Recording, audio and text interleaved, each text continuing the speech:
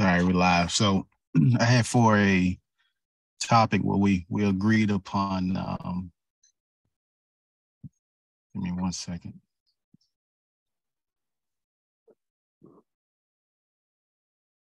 Consistency was part of it, and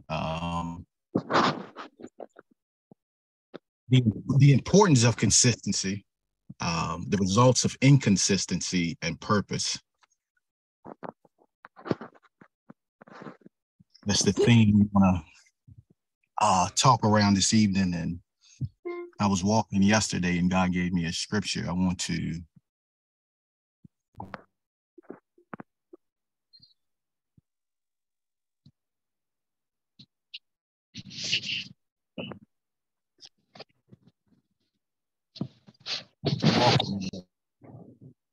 today, like I said, and that dropped in my spirit. And Jesus is the same yesterday, today, and forever. That means he never changes. And we look at the example of consistency. That's that's a characteristic of the Father where it's something that we or something that I should try to mimic, to be the same yesterday, today, and for the duration. I mean, outside of growing, my consistency, how that looks for me is my prayer life. Morning, throughout the day, every night. Because there are people. First of all, I needed to operate to deal with what I have to deal with, the warfare that I deal with in my mind, to keep myself upright, to keep myself where I feel God wants me to be. And then secondly, having children and having them come behind you.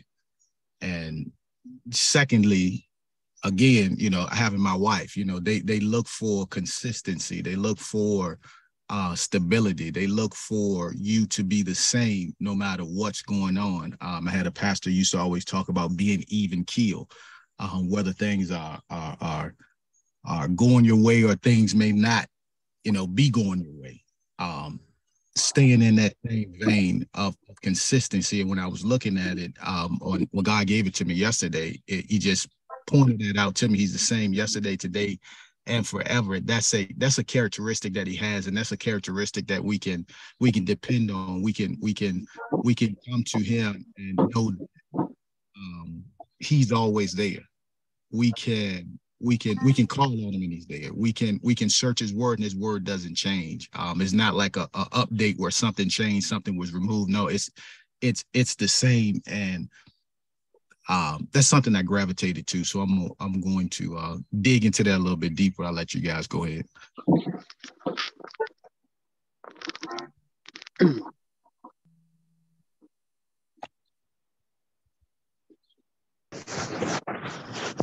All right, I'll go ahead and jump in. Talk about consistency and purpose. Once you find your purpose, it's easy for you to stay consistent. It's hard for you to stay consistent if you don't have a purpose because you're waking up every morning with nothing to gravitate to. So, once you find that purpose, it allows you to be consistent once again. One of the things that will also keep you consistent is the mindset. When you wake up, are you waking up with expectation of something good happening? Are you focusing on the good things that's going on in your life? Are you focusing on those things that are honorable in your life? The people that surround you that's honorable? Are you focusing on the things that's going to lift your spirits, to keep you consistent, keep you going for that purpose? The people surrounding you, encouraging you to stay consistent, to stay on track, chasing that purpose? Do they understand your purpose? Are they helping you to slingshot closer to your purpose? One of the verses I like to use to help me stay consistent is Psalms 118 and 24. And I think everybody kind of knows the verse. It says, "This is the day the Lord has made. Let us rejoice and be glad in it." That's just letting us know Like P said earlier, no matter what the circumstances is, I got to be consistent and steadfast. Yeah, if I'm going through something, it's not my job to let you see it. It's not my job to sit there and complain about it to you. It's not my job to focus on the problem. I need to focus on the solution. I need to push, hallelujah, to be rejoicing, to be glad in it. Why? Because whatever it is, I know my God's going to get me through it. Whatever it is, it has a purpose to make me stronger. Whatever it is, I'm going to get through it. Hallelujah. But when I start complaining, I start murmuring, start thinking about the bad things. It's hard to stay consistent, hard to stay on your purpose because you focus on the wrong things. None of us on the call are perfect. None of us are not ever going to go through something. We are going to go through something. That's just life. As long as you're living, it's a couple of guarantees in life. The first one is you won't go through some things. I mean, we all got that in common. Everything else is optional. We're going to go through some things. The other thing that we all gonna do, that's not an option. We all got to transition and get up out of here. we all got to leave. That's not an option. But while you're here, you want to be consistent. You want to find that purpose. And that purpose and that consistency is not only for you, it's to help drive the brothers and sisters close to you, to let them know there is a God. Yeah, I know this brother was going through something, but man, he was always consistent, always praising God, always giving God glory, always encouraging somebody, always doing something. I think, we may all have in the time being around somebody that's always complaining, always negative, glass half empty. That drains you. That drains your spirit. Don't be that person that's inconsistent and bringing somebody else down, leaving somebody else with your problems or leaving somebody else with your complaining. Then you walk away down. They have that on their spirit. So, find that verse that's going to keep you consistent. Find that verse, find your purpose in life. Whatever you got to do, give God glory every day. That's going to keep you consistent. Praising God every day. Hallelujah. That's going to keep you consistent because God is good. He woke you up. You got to be praising Him. Hallelujah. I'm going to end with that and let Kay chime in or somebody else chime in. Hallelujah. Somebody's off mute. Can you call me recording?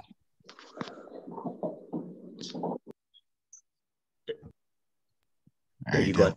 I think you got him. Yeah, we're good. Go ahead, Kay. If you. Yes, sir. Yes, sir. Evening, man. Bless y'all, brothers. That consistency, man. It's a strong piece. It's a strong walk. And it brings me back to something, man. Like I was speaking on last week. I was thinking about Noah, man, and how he was just building that ark, and it took so many years, and it took years, but he was consistent of taking piece by piece. And I look over my life and some of the things, man, like when I wasn't walking the way that I'm thinking that I should be walking, but I was consistent with that walking. It was just draining me down. It was taking me to a place where I'm supposed to go. You know what I'm saying? Hit rock bottom, facing death, looking at those things. And the consistency of that walk, I was consistent with it. You know what I'm saying? Wake up in the morning, blowing a blunt to the head, going about the day, you know what I'm saying? Activities or hustling or doing what I was doing, you know what I'm saying? And we're consistent with it, trying to get a dollar, trying to, mess with a woman or this and that and that. Those things it was right there, but it led to, you know what I'm saying, to death, and that's what they want to do. And the death that I'm talking about, not the death where we transition over. It was death in the mind of it was like a stop. It's like I can't do nothing else. I need something. I was dead to myself. The flesh was just so overriding by the activities of the world. Even that got tired that it had to settle down. But the consistency of, you know what I'm saying, now I'm gonna start something new. I'm gonna change my mind. I need to start something. I need something fresh. And just being, you know, you see those things. I was so consistent in that past life that my oldest son was witnessing that. He was looking at each and every move I was making. And he seen that routine, so he played along with it too. He started dipping and dabbing and doing what daddy do, you know.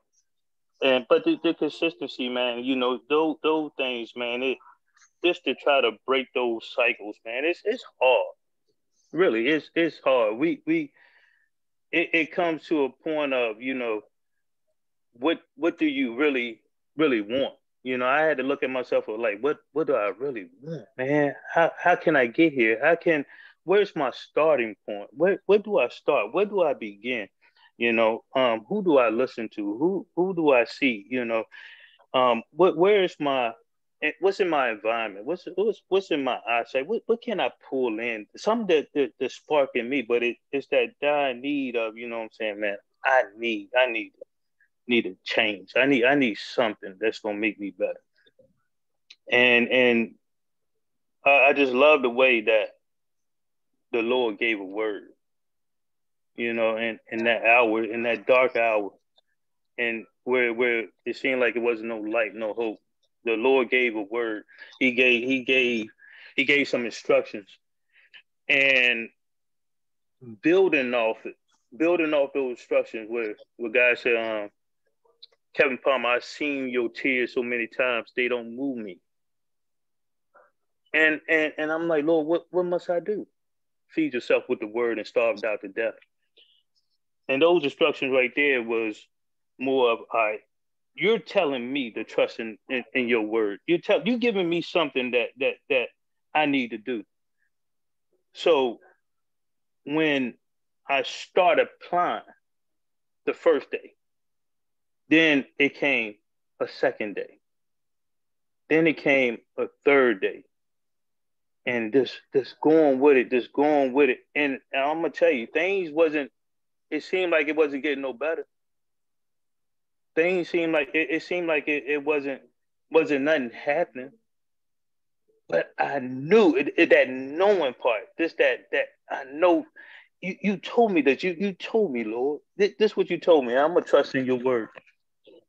But before we get in deeper into it, you know what I'm saying, I'm gonna let somebody else go.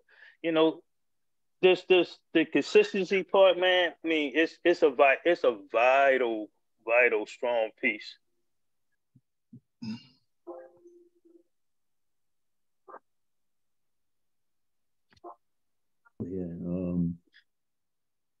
Yeah, you're right.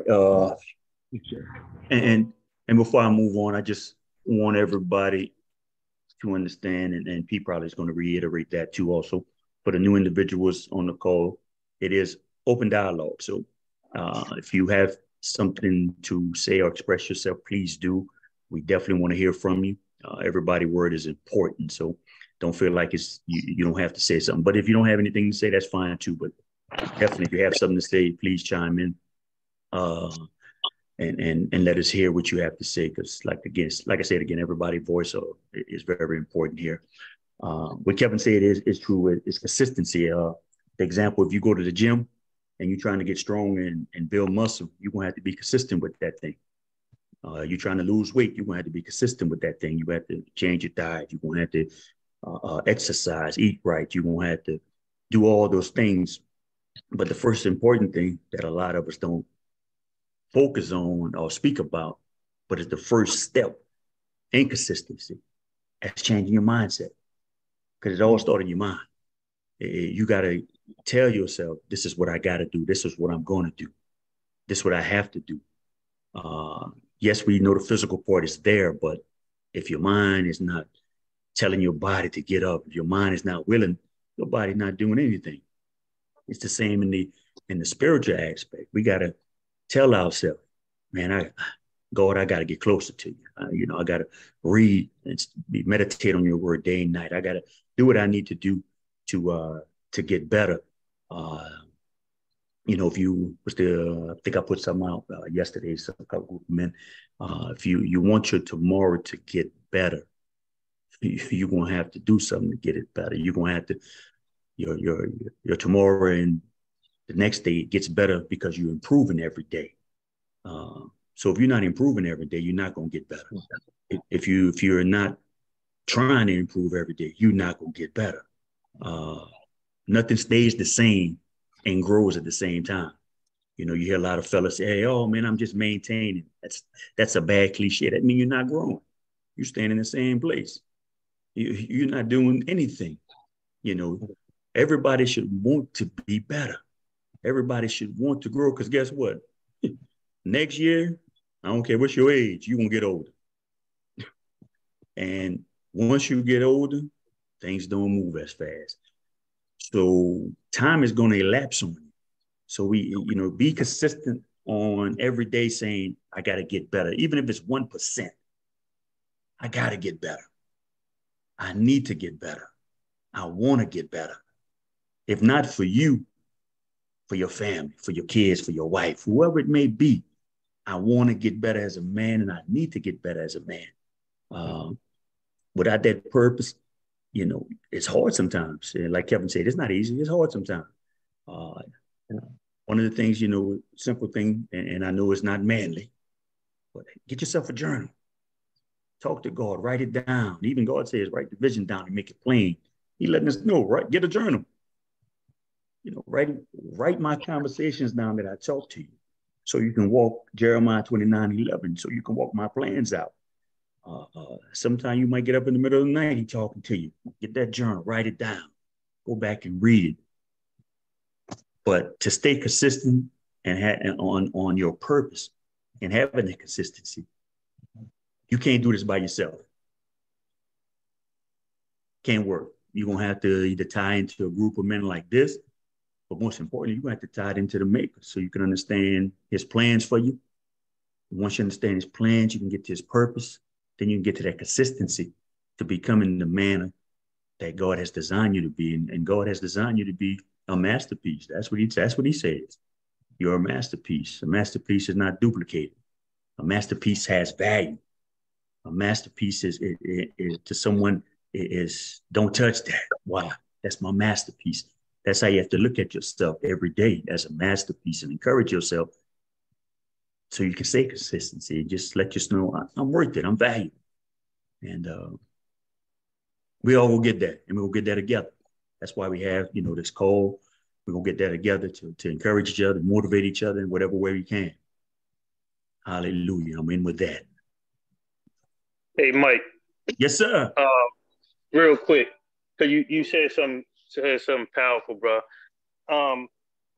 Break down for us the lifting weights, because when you're starting off with lifting weights, you gradually grow from one set to another set to another stage. Can you break that down, and the effects of the body of how you starting off, how it hurt the next day?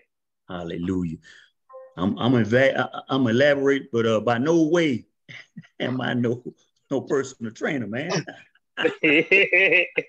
So you put me on the spot, but no way I'm no personal trainer. Matter of fact, I need to get in the gym.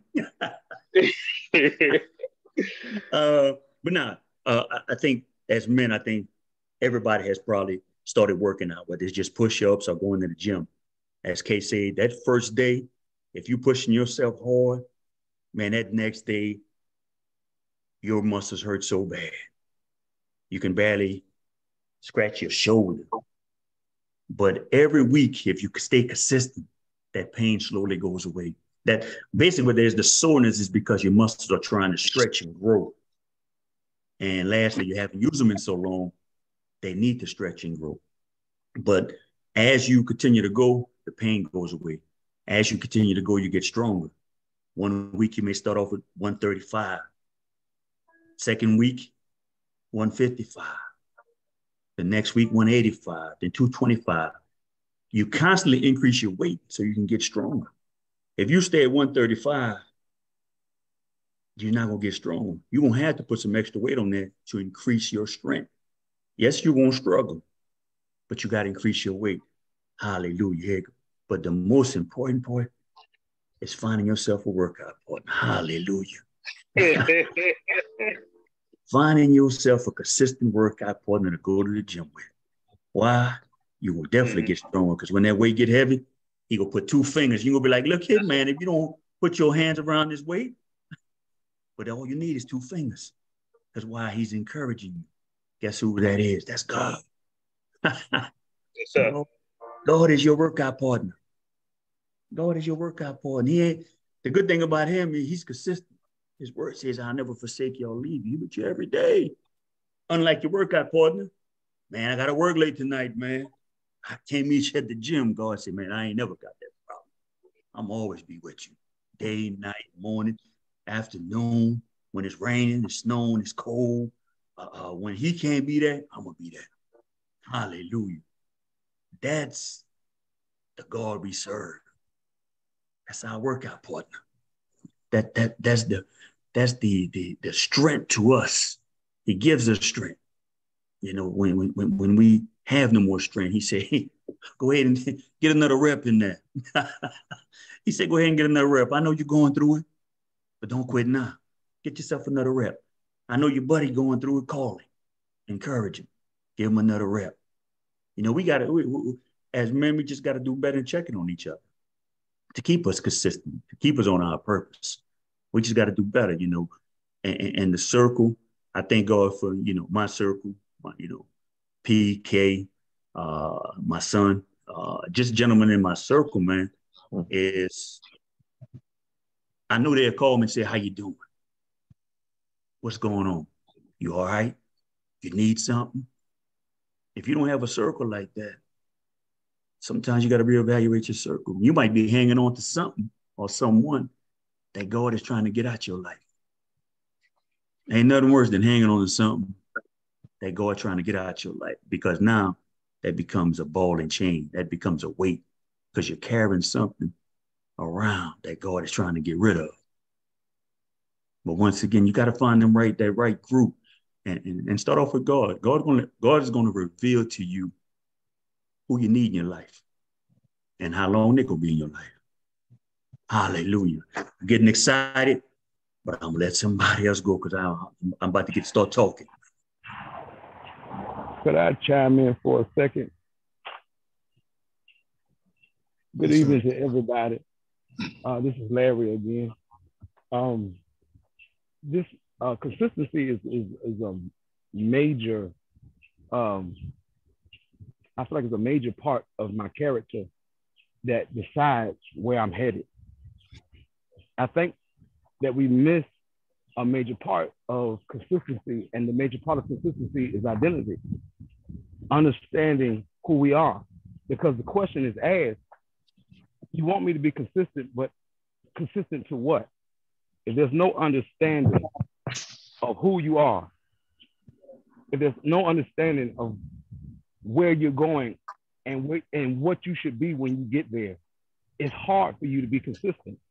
The Bible says in 1 Peter 2:9, but you are the chosen people, a royal priesthood, a holy nation, God's special possession, that you may declare the praises of him who called you out of darkness into his wonderful light.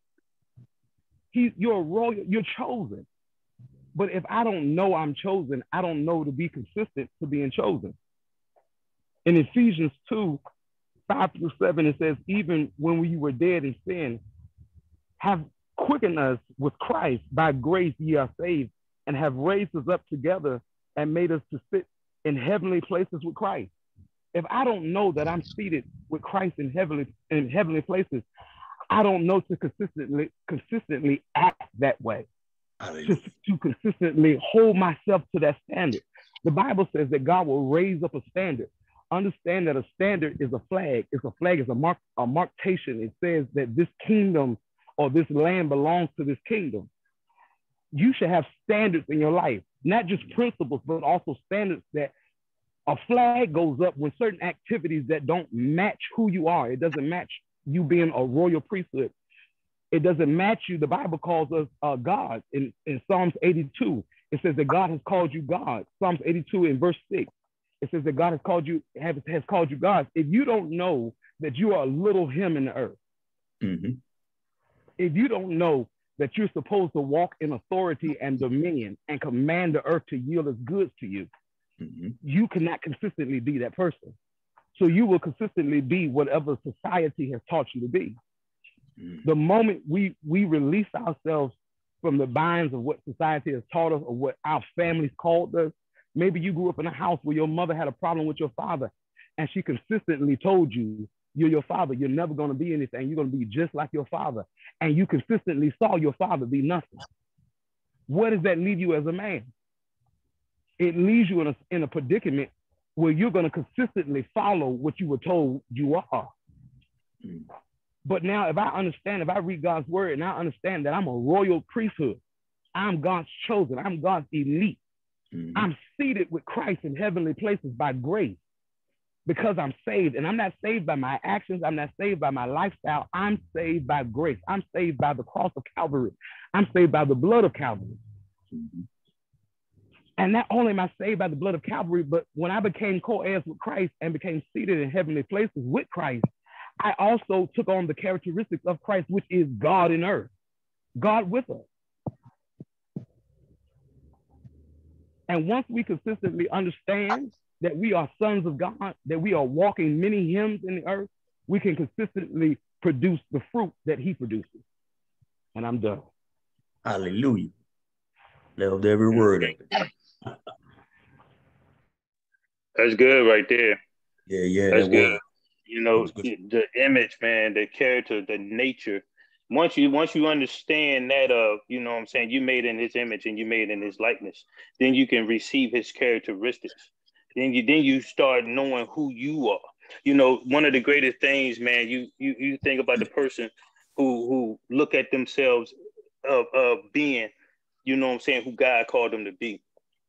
First thing they got in their head, you know what I'm saying, if you're a painter, they got an image. They got an image of what they want, what they like, what they want to draw, what they want to put on that painting. So what they do is, you know what I'm saying, they have the finished product in their head, but then they start sitting up at paint each and every piece. That's just like the word. You start painting that word in you. You knowing his nature, his characteristic, his identity. You becoming consistent with it. You start seeing who you are in the word showing you who you are. Building off it. Hallelujah. Hey, fellas, I want to comment real quick if you don't mind. And thank you for having me back on. And that was a powerful statement. And thank you for saying that. But this is how God works. I preached on some of this on Sunday, and I want to give a testimony and a shout out to the Lord above, and hallelujah. Amen. I literally just got back from North Carolina, and God touched me several times this week. And talking about consistency, I read that exact verse on Sunday in church, and it goes into the simple fact that us as men or even women, but in this simple fact that as our daily grind, we show the character of Christ. We show all the characters of Christ to the people that we meet. I'm just going to give a quick testimony because I don't want to talk too much and take up too much time. But this week I went to see a little old lady that moved down to Carolina, and we sat there for a couple days and just talked about God and godly things. And it brought so much joy to my heart to just talk to her, because she's an elderly lady living on her own, and her own children barely make the time to come see her. And She's called me so many times, and I literally just got home, and she's called me like 3 times since I've been home to tell me how much she misses me since I got home, just because she loves God. And just being consistent about showing that love. And not to mention, she took me to see a pastor that she knows down there. And this pastor is blind. And this pastor played the piano and sung for me. And it blew my mind. And we shared the joy and love of Christ. And as godly men sharing in the love of Christ, being consistent in that love of Christ. And I think that's the one thing of like waking up every day and sharing in the love of Christ, spreading the gospel, doing those things that we are supposed to do as godly men. And like the gentleman just said, knowing that I'm a part of a royal priesthood. Not that some person has told me, oh, you're going to grow up and you're going to be worth nothing or this or that, but knowing that God loves me. And then when I got to my other hotel, I went to another place this weekend and we just got back today. I'm out down at the water's edge and we just walked up and we started talking about God. I didn't even know this man from Adam, had never even met this man. And we started talking about God. It wasn't a coincidence. God put that man in my life and we started talking about God. And that's what's called, that goes back to that being consistent. God was the same yesterday as he is today, as he will be tomorrow.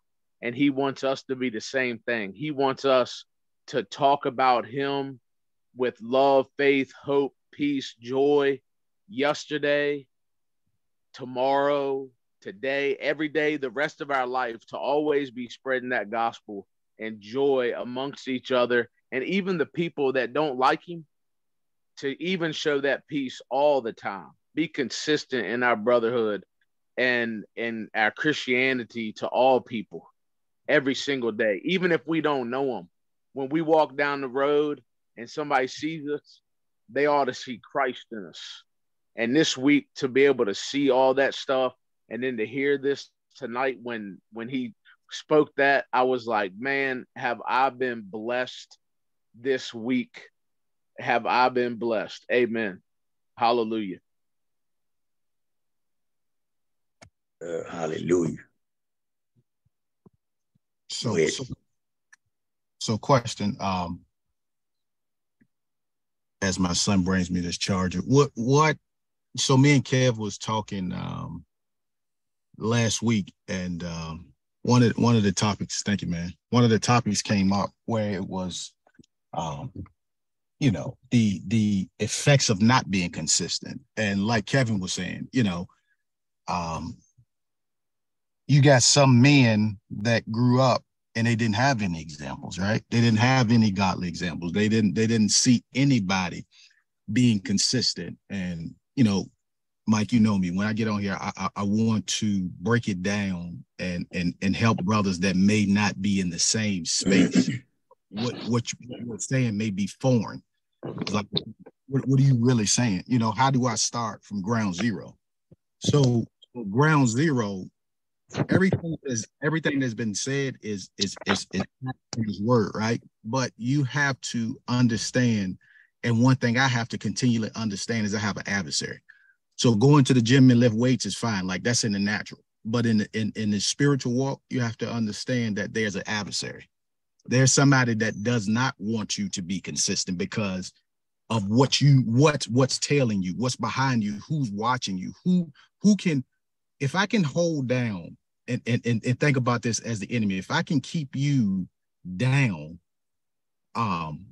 or if one escapes, that's fine. But if you escape and you understand the importance of consistent, you find out who you are, and then you come back, that journey gets a little bit more harder because the adversary fights that much more.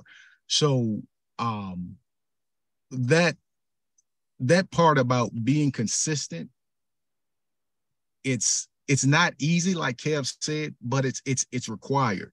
And each level that you go to, more is required.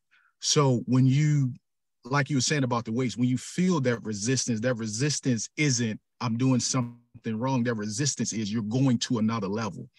There are more eyes on you. There's more that's expected of you. So what time you get up may change. Your prayer life may change. And it's just a part of that journey. We look at examples and we say, look, you want to be like this guy, you know, whether it's somebody that's fit or whether that's somebody that's made it financially or whether that's somebody that preaches and can and go through the scriptures and different things. But there's time when they stop doing something to do something else that's going to make them better.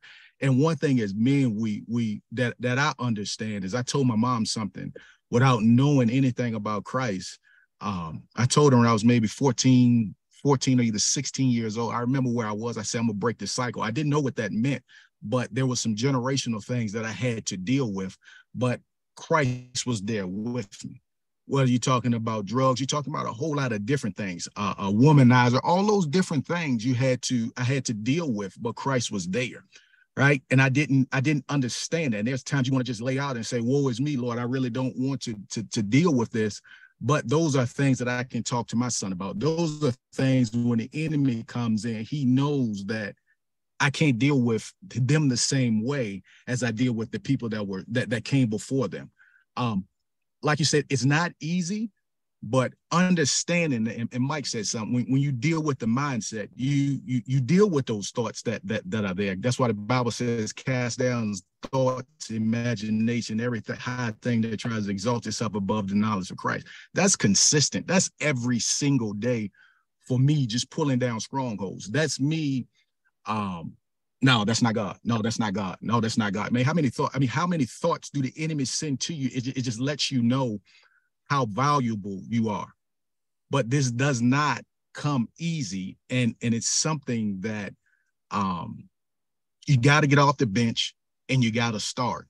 And your start may not look like somebody else's start, but you have to start. And we can't do it without Christ, because sometimes you're faced with, sometimes things will come. And I know this from my own life. Sometimes things will come and it's something that needs to be broken off your family. And as men, those are times we can't falter back because there's somebody behind you. And if you don't deal with it, that person's going to have to deal with it. And if that person doesn't deal with it, the other person will have to deal with it. Like you see people break generational curses where wealth comes in the family. You see people break generational curses where homosexuality comes out of the family and different things like that. So this topic is not something light.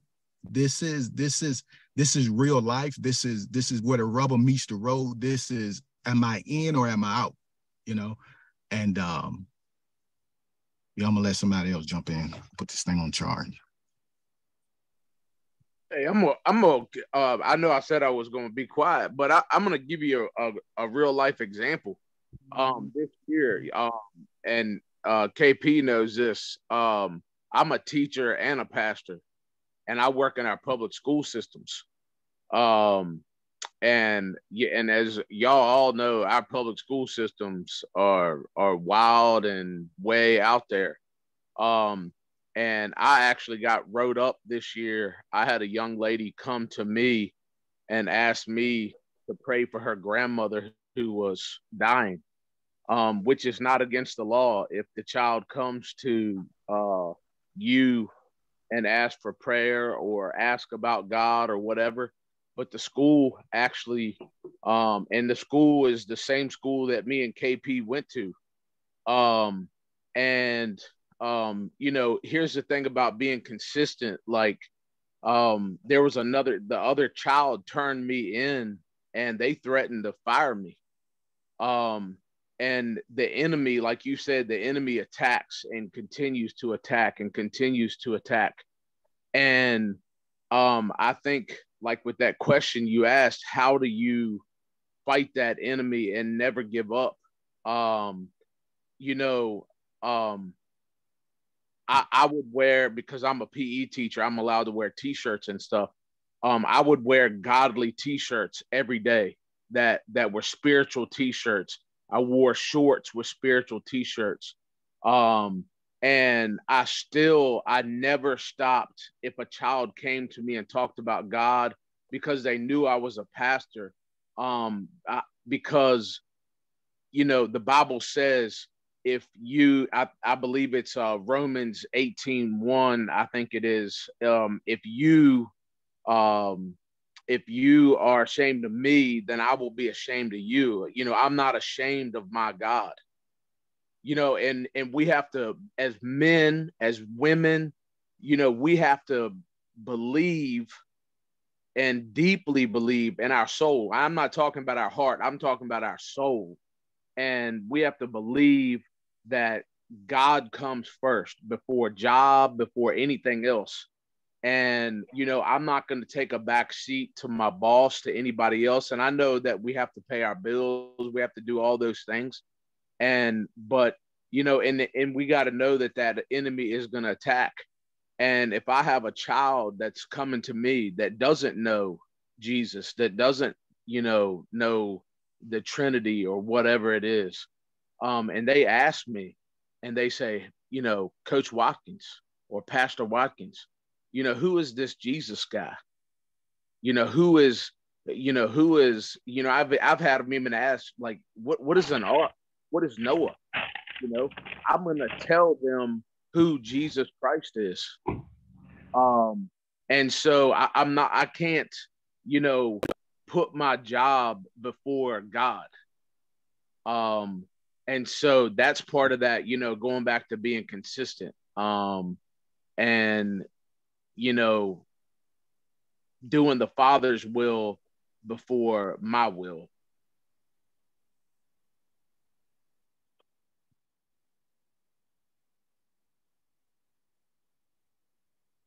Larry said something. You said something with regards to knowing your identity. I think well, once I got saved, you know, my relationship with Christ began to grow. You know, my prayer life, and He told me who I was, and He told me what He wanted me to do. And just like David, you know, it doesn't start the next day. David was anointed king. He didn't start the next day. You know, it still was some things that he went through. I think with Christ, what He called us to do, it never changes.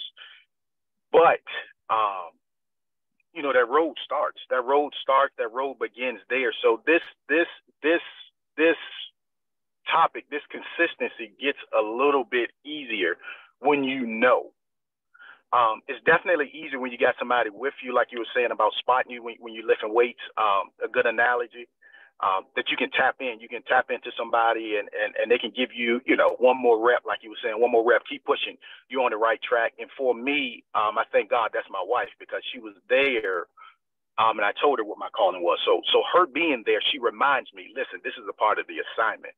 And that's been vital for someone like me, because there are times where you're like, listen, man, I just soon hang it up. But what is there for me to look at in my family, outside of my circle, in my family, that shows me consistency, that shows me continuing to keep going. I mean, the men are kind of, you know, here, there, and everywhere. That's no excuse, because I know who I am. Once I know who I am and I have people around me that can remind me in those times of those valley experiences, you're able to tap in and say, okay, I understand that this is the adversary trying to keep me from where I'm supposed to be going. I need to bunker down. I need to dig a little bit deep. I need to pull hard. I need to push harder. I need to readjust my schedule. Maybe I can't watch the game tonight. You know, I need to look at some scriptures as it pertains to this. I need God to let me go for a walk. Let me really reevaluate what's important to me, because I'm gonna say this piece. I'm gonna say this piece again. The enemy is defeated, right? But he's consistent. One thing you can count on is the adversary being there every single day, every moment. So when the Bible tells us to be on guard, be sober, be vigilant, you have to be sober, you have to be vigilant, you have to be true to who you are. I know who I am. I know what my purpose is, and because I know what my purpose is, I know what you're after. Because you wouldn't be after me if there wasn't something valuable there. Once I understand my purpose, once I understand there's value, once I understand what I'm supposed to be doing, then I can say, okay, then I know what this is about. This is not about how I feel. This is not about anything else but like Jesus said, fulfilling the purpose of the Father. Once you understand that, it gets a little bit easier. Once you understand that, it gets easier to the point which I know what directions I'm going in, but the work still remains. And this is not a work where it's like, all right, Lord, I want you to do this for me. It doesn't work like that. And these things that I'm putting out are things that I'm learning, things that I'm experiencing. And the reason I want to continue to be consistent is for my family, so they can see consistency, not perfection, consistency. So when I close my eyes on this side, they'll say, my dad finished his course. He didn't deviate from his course. He stayed the course. He continued to keep pushing. He continued to love God. He continued to stay in that word. Like I said, not perfect, but he continued to trot down this path. And to not have that example before me, it's like, man, but what can you do about it? When I told my mom that I didn't know what I was saying, but God was already in me, and when I released those words, it was like, okay, you don't understand what you're saying, but you will in a couple more years. I will break the cycle. And there's a couple of things that came up, and I'm like, Lord, what is this? But relying on the Holy Spirit, he said, this is what it is. Because he told me what it was, it made it easier, but that didn't mean that the test was just automatically passed. Like, okay, I told you what it is, now just pray one prayer. No, you still have to hunker down and go through it. Whether that's 3 months, 6 months, a year, this thing has to be broken. And I chose you to break it, which is an honor, and that's how we must look at it. This is an honor. Now, Lord, help me to be consistent with this thing.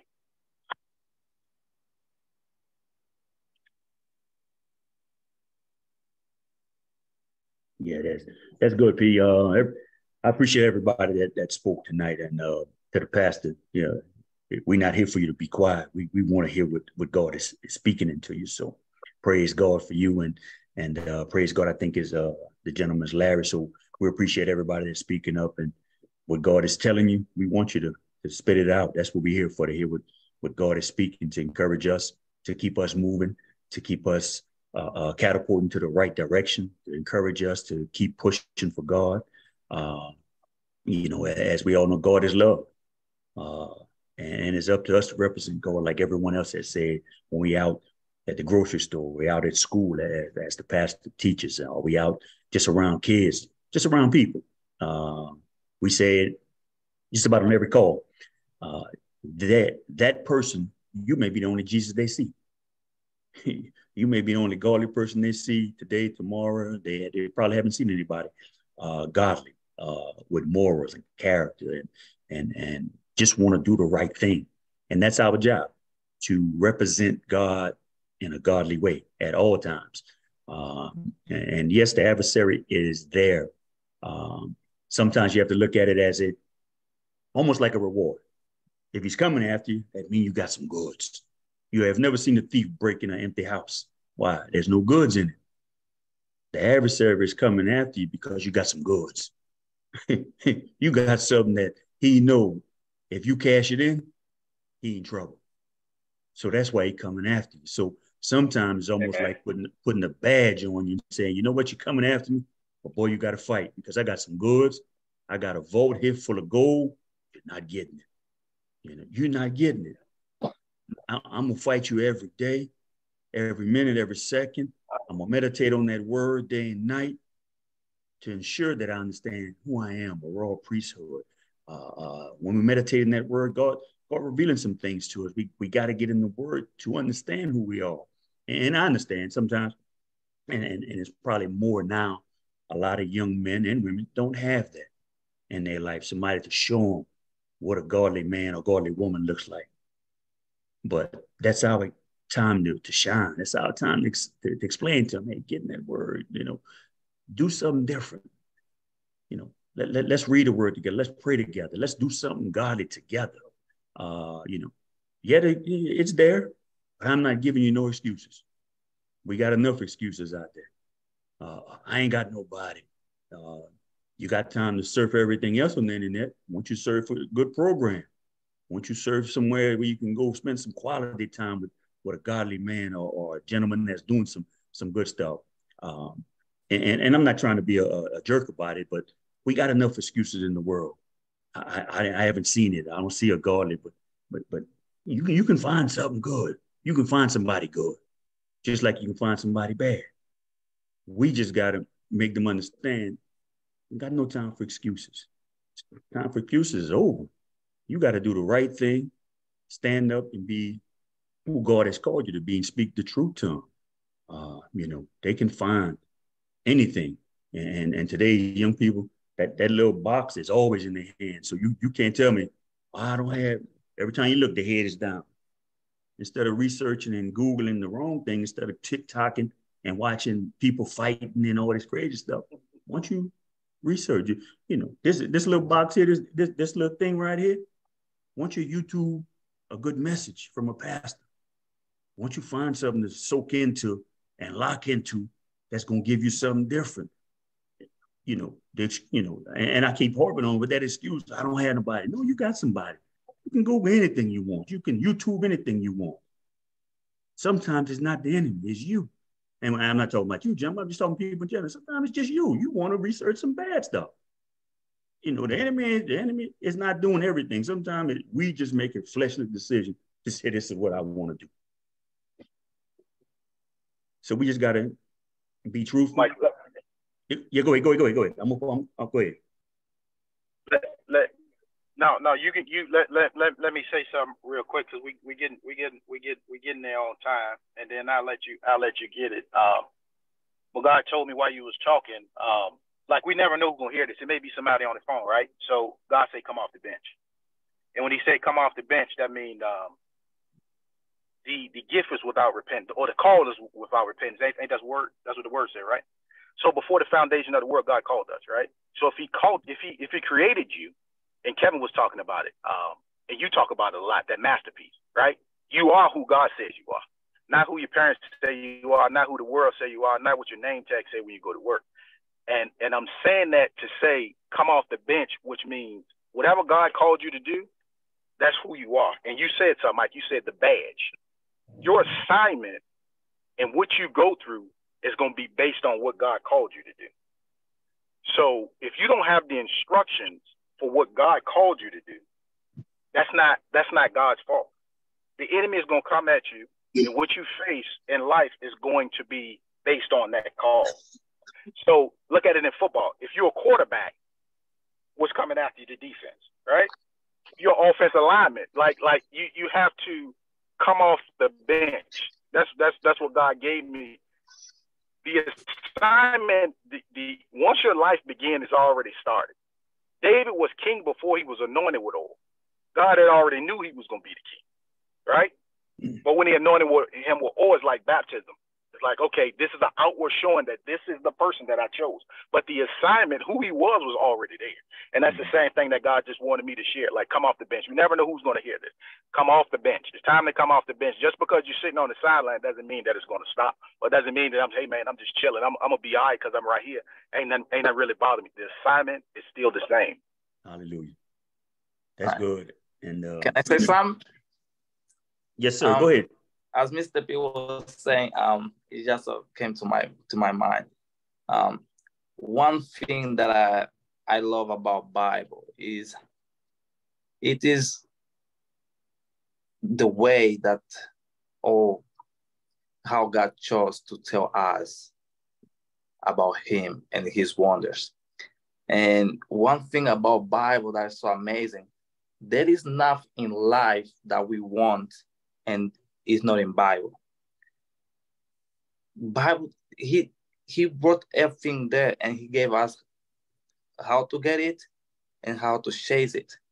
For example, it says, if you want to live long, honor your parents and people above you, and you will live long. The price of sin is the death. And things like that, for things that you want in life, the Bible gives you the solution. It's just up for interpretation. He says, hey, seek for my kingdom, and I will give you everything after. It's like God rewards those who wake up early, things like that. Like Bible has all those things. It tells you how to get things. For example, as Mr. Devin say, hey, if you're ashamed of me, I'll be ashamed of you, like all those things. And then Mr. Michael say, hey, sometimes it's not the enemy, it's you. And there's like a story of one day in a farm, it was a horse. A horse was attached to a tree, and the devil came and devil released the horse. So the horse went to the farm and ate everything. And in that farm was living a couple. The wife saw it, and the wife killed the horse. The owner of the horse saw his horse dead and came and killed the mom. The mom's husband gets home and sees his wife dead and kills the guy who kills his wife. And the son of the guys that was killed saw the guy and came and burned his farm. And they went back to Devil and said, hey man, look what you did. And his answer was like, I didn't do nothing. All I did was to release the horse. The rest was your desires. The rest was your heart leading you. The rest was like your lack of faith. The rest was like all those distractions.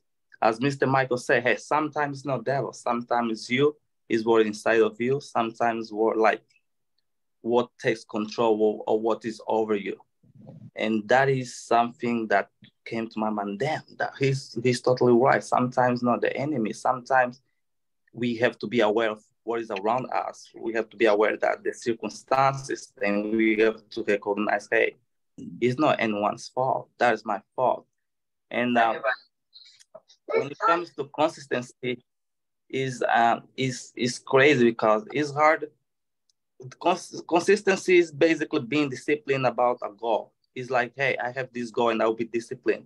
And sometimes it is a matter of respecting that goal, you know?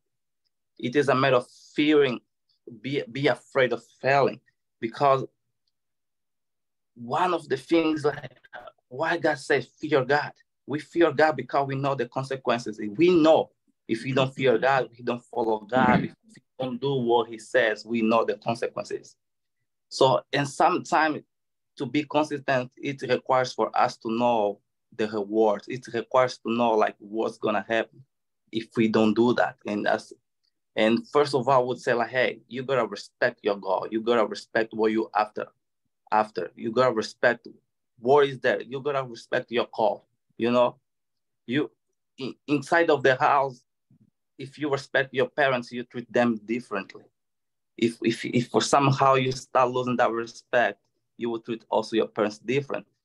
So it is a matter of respecting. If you respect it, you will treat it different. That's good. So, and that is something that we gotta learn. Because if your supervisor comes to you and say, hey, for a month, you get here 6 a.m. If you don't get here, you fight. 6 a.m. you'll be there. That's good. But if someone comes to you and say, hey, man, read the Bible for 6 months or for 3 days, and he will tell you, hey, do for you. Most of people won't do. Mm-hmm. If someone comes to you and say, hey, man, wake up 5 a.m. for yourself, you won't do. It's just that the lack of that respect, you got to respect, you know, and you got to know the consequences of not having respect for those things. You know, if you don't be there 6 a.m., you got to respect in that order, and you may lose your job. So when you understand what you're going for and you respect it, you take care and you see differently. And it's just about everything. More you respect, better you treat, and more you go for that things. Like, and I would say like reading Bible and ask for the Holy Spirit to kind of guide you and help you interpret it is one of the best things you can do. From the point you start understanding, see what the things that are over there, the instructions, because like Bible is a book of instructions. Mm-hmm. And those instructions will lead us to the aftermath, that is the paradise, that everything is good. I feel like, so if you like life with instructions, if you follow, it's like, let's do like you buy some furniture for the first time, a furniture that you never saw. If you never put a furniture together, you won't be able to put that furniture unless you are really good on that. So normally, if you get a furniture, you get instructions and you follow it and you put the things together. It's like Bible. if you get Bible and you apply the things, all the instructions that are over there in your life, you will fail, but you also gonna have enough knowledge to recover and keep going. Because when you put a furniture together, but God damn, that table, oh, God damn. So, but when you go back to the instruction, you'll be like, oh, that one is supposed to come here. So it's like, more you go, more you read, more knowledge you will have, like stronger will be your faith, and more understandable you will be to what is on your way, and more understandable you'll be why things happens that way. Sometimes it's hard for us to understand why that happened. It's just sometimes it leads to certain frustrations, but at the end of the day, you have somewhere to go that can give you the answer. It's just us being lazy to go get that answer. And so, but if you have like the respect to say, hey, I can be there for so long because something is waiting for me down the road and I want that reward. As soon as you fail, you go there and you recover. So I would say, like, respect your goal, respect where you aim, and you will start treating it differently. Right. Yeah, I like what you said, Mr. Miguel. You said two things that were very important, two words: respect and instructions. The Holy Spirit say, if you don't have no respect, you don't like to follow instruction, you're deemed for destruction. And usually people that don't like instructions and don't have no respect for nobody or themselves, they destructive. They're very destructive because they don't want any structure. And to be with God, you're gonna have to have some structure. You're gonna have to follow instructions. So that was good. I like what you said. That's right on time right there. I see Mr. Jeff. Before you go, Kay, I seen Jeff had his hand up for a minute. Daddy, what are you doing? Come here. Mr. Jeff, I see you got your hand up. You if you're speaking, you're on mute right now. You ain't gotta say nothing. Just sit down. Just watch. Damn. I'm sorry, I'm having issues with my Zoom here. I didn't have my hand up. I don't even have the bar across the bottom where I can do anything. The only thing I can do is mute and unmute. So okay, that's I apologize if it looked like no need to apologize. No need to apologize. I just want to make sure if you had something to say, you get it out. I appreciate that.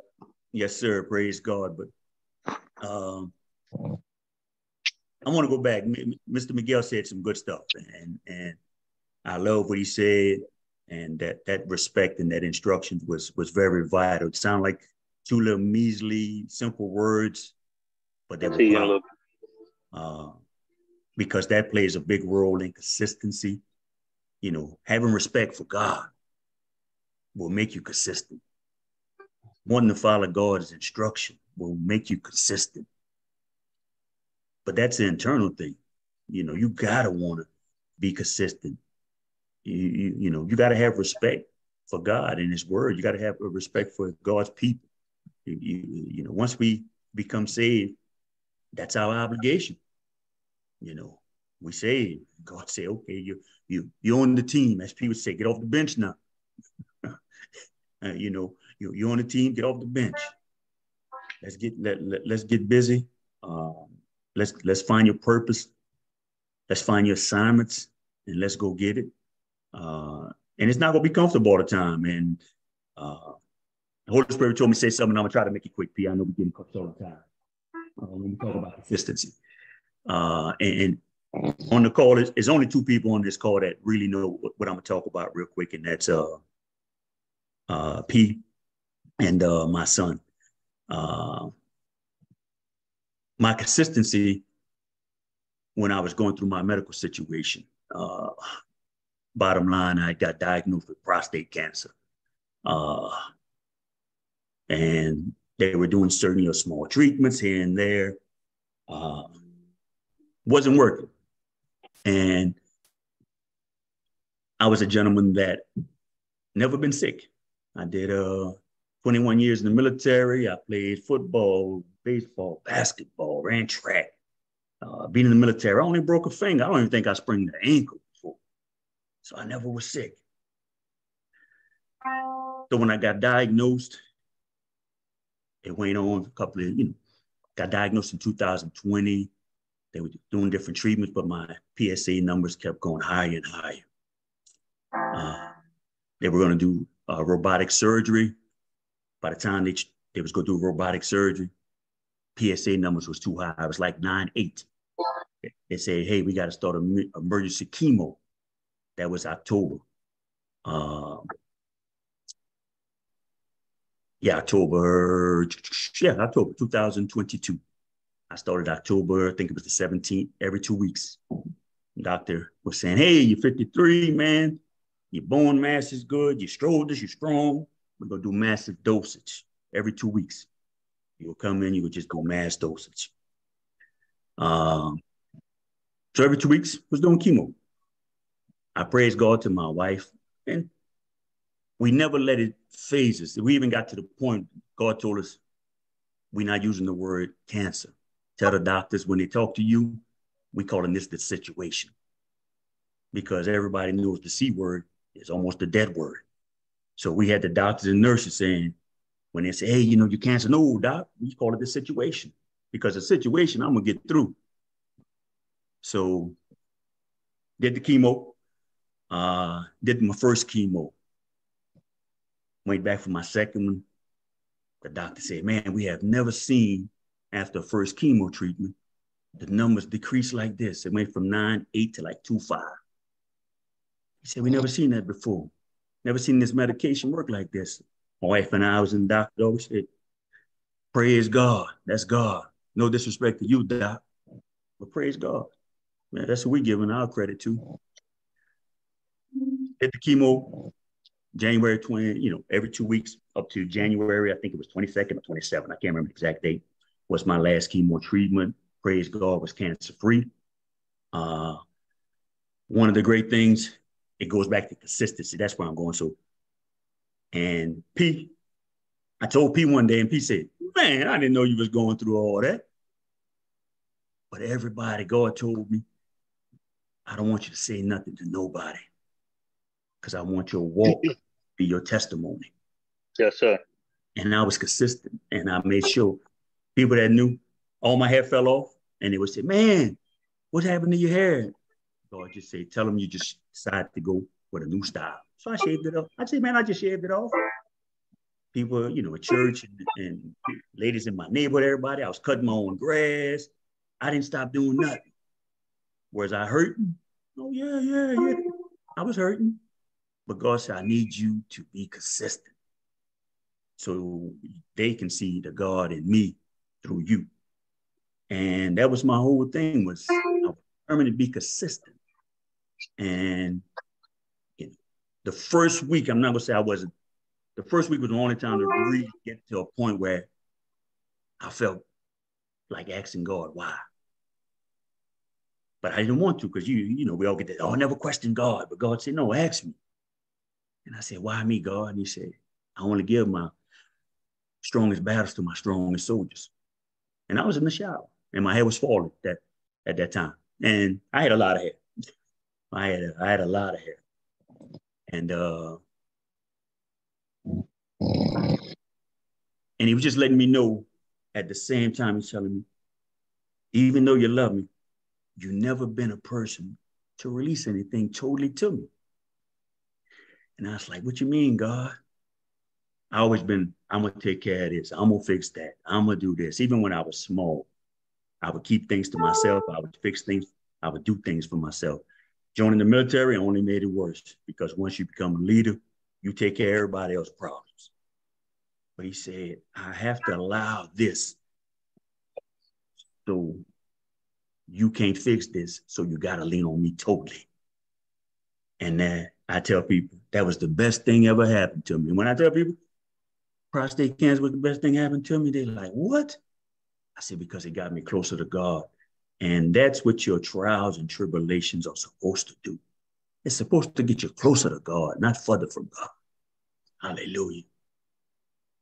It's supposed to get you closer to God, not further than God. I got so close to God, it was ridiculous. He probably thought, man, can you give me some breathing room? He was trying to shake me. I was like, nah, God, I'm on your coattail, baby. You ain't shaking me now, I'm on you. But that's my testimony. And just a couple of months ago, my retina detached. I go to the doctor one day, I'm on vacation, I come back, I'm like, man, I can't see nothing on my left eye. Go to the doctor, emergency. They can't figure nothing out. I go see a retina specialist. My retina detached. He said, man, you got punched? You been in a fight? Because that's the only reason it has to be forced trauma to the eye, usually for a retina detached. I said, doc, I ain't been in no fight. I'm not no boxer or nothing. Too old to be fighting. Had to have emergency eye surgery to get my retina back detached. Then I had to have laser surgery on the right eye. I said, God, why you didn't tell me I was Job? And I said, jokingly, I was like, why you didn't tell me I was you? Did you release me and I didn't know? But I was consistent. I said, God, whatever you got for me, I'm going through this thing. I'm rolling. If the enemy wanted me, he should have got me a long time ago. If he's trying to break me, he ain't breaking me now. But I don't know who that's for, whether it's on the call or whoever's going to listen to it. But I just wanted to, the Holy Spirit just said, you need to give your testimony because you were so consistent. And I'm all, he'll tell you, that's one of my favorite words. When I leave this earth, I just want somebody to say, man, that dude was just consistent. Always laughing, always. I never knew when he was in pain because he was always consistently a good dude. That's all I want. Hallelujah. And that's it, P. I'm sorry. I'm sorry for that. I probably. No. Definitely sorry. Yeah, second. Not Kate, we got let's do like 6 minutes. I'm done, and you can end us out. If you can end us out in prayer and say your piece, right, and then just go on and end us out. I'm gonna finish on you. Yes, sir. Powerful, Mike. Powerful, Mike.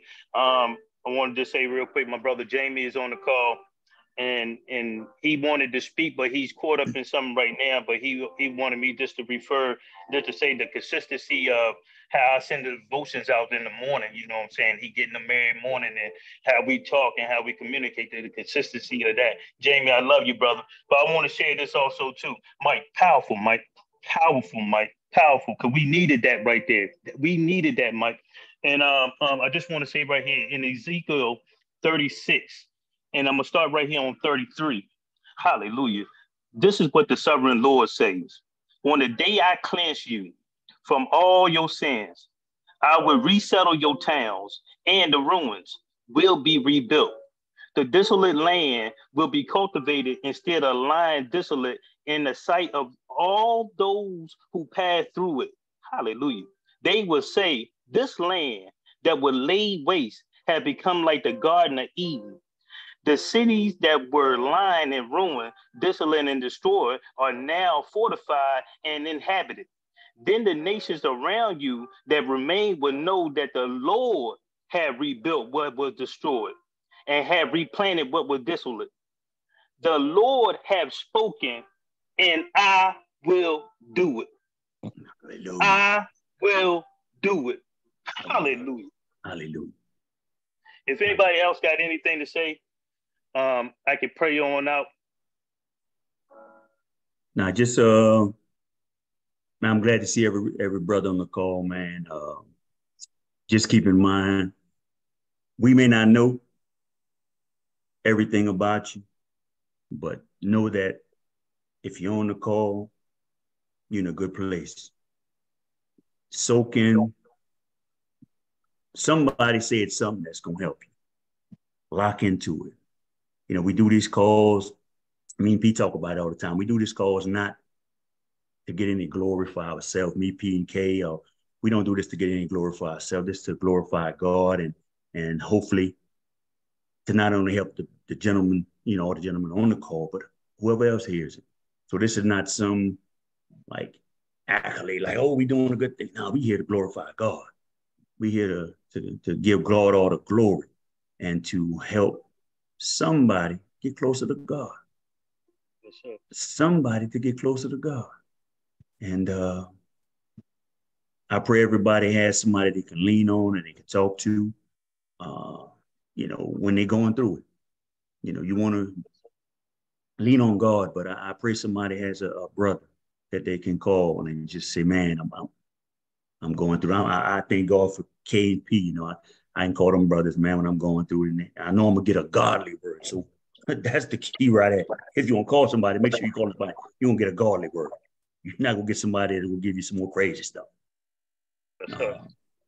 So, I pray that every brother on this call receives something.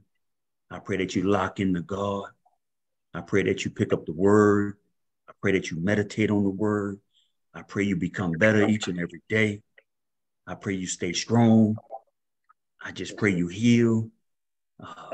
Whatever you're going through, I pray that God's hands fall upon you and God's peace fall upon you. I just pray that your families are safe. I pray everything around you would be blessed. I pray abundance over your life. I speak life, not death over you. Hallelujah. I just wanted to say that. Go ahead, Pete.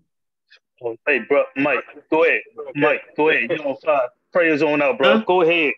I'm sorry. Go ahead, bro. That's right there. All right, let's. Hey, Kev, Mike, do me a favor, man. Get out Romans. Get Romans in there too. Get Romans in there, and then Mike, you can go ahead. Go ahead, Kay. We gotta get the harvest, man. We gotta get the harvest for him. Yeah. You got it, Pete. I mean, Kay. Yes, sir. Yes, sir. Hallelujah. Praise God, man. I'm excited. I love it. I'm excited. Yeah. Hallelujah.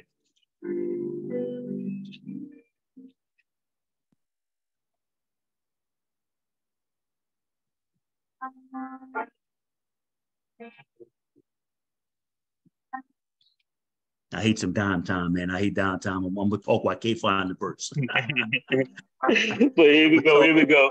Go ahead. For it is with your heart that you believe and are justified in. It is with your mouth that you confess and are saved. Hallelujah. Hallelujah. Hallelujah. Hallelujah. Hallelujah. All right. You want me to pray as I, P? Yes, sir. Yes, sir. All right. Let us pray. Father God, we just thank you for this time that you have blessed us with tonight, Father God. We pray that every word that was revealed, Father God, with your word, Father God, being spoken through us, Father God. I pray for each brother on this call, Father God, that, hallelujah, that your hand will fall upon them, Father. God's peace will fall upon them. Hallelujah. God's love will fall upon them, Father God. Everything that you have in store for them, Father God, let them grasp it, Father God. Hallelujah. Let them produce fruits, Father God. Godly fruits, Father God. Let everywhere that they walk, Father God, your light shines through them, Father God. Hallelujah. Representatives of you, Father God. Hallelujah, Father God. Let them touch and bless someone each and every day in their lives, Father God. As they go forward, Father God, I just pray healing on every man on this call and every man that they touch or every woman that they touch. I pray peace over them, Father God. Hallelujah, Father God. I pray hope will never depart from them, Father God. Let their faith increase more and more, Father God, in everything that you say. Let them meditate on your word day and night, Father God. Let them soak in your glory, Father God. Let them lock into you, Father God. In the name of Jesus, we just bless you tonight, Father God, that everything that you wanted us to say was spoken, Father God. Let them see none of us, Father God, but all of you, Father God. You are, hallelujah, our God. Hallelujah. You're our God, Father God. We worship you, we honor you, we praise you, Father God. Without you, Father God, I don't know where I'd be. I don't know where we would be, Father God. I thank you for touching us each and every morning, Father God. When you wake us up, we have an assignment to do. Hallelujah, Father God. You don't wake us up for no reason. We have a purpose to wake up every morning. When you breathe air in our lungs, Father God, we just say, thank you. Thank you, Father God. Let every man be a man on this call, be a man of character. Hallelujah. Let every man on this call be a man of excellence, Father God. Let every man be a good father, a good brother, a good son. a good husband, a good cousin, a good brother, a good sister. Hallelujah, Father God. Hallelujah. Whoever's watching us, Father God, because somebody's watching us, let us represent you 100%, Father God. We want to represent you all day, every day, 365, Father God. Hallelujah. Hallelujah, Father God. Let your purpose flow through us, Father God. Let Jeremiah 29:11, Father God, for your plans. Let every man know the plans that you have for him, Father God. And that plan is to prosper him and not to harm him, Father God. So every man on this call will be prosperous, Father God. Hallelujah. Your words say death and life is in the power of the tongue. So we speak life tonight into each and every man. We speak life, Father God. So we give you all the honor, we give you all the praise, we give you all the glory in the mighty name of Jesus. Amen. Man. That if you confess with your mouth Jesus is Lord and believe in your heart that God raised him from the dead, you will be saved. Hallelujah. Yeah. Hallelujah. Amen. Amen. Hallelujah. Hallelujah. Hallelujah. Hey, look, I take it read. I read 10. I both started 9. I read 10. I'm sitting up and rushing like that. But bless y'all, brothers. Love y'all. Bless you, man. Bless y'all. Love y'all, man. Have a good evening, fellas. All right. You too, sir.